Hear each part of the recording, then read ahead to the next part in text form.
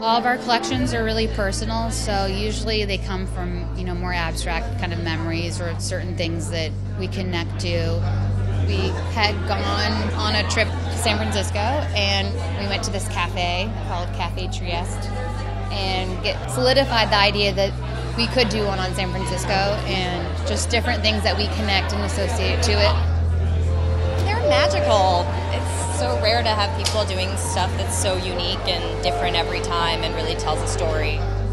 I loved it. It's so beautiful. There's a silver dress that Kirsten and I were arguing about fighting over. I thought it was just so romantic. Their clothes have so much emotion in them and so much beauty and imagination that they're like films.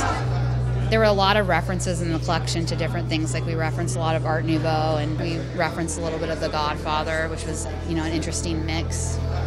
When I thought about The Godfather a little bit, it was about very grand, large themes like life, death, and love. So I felt like those things just kind of went together really well.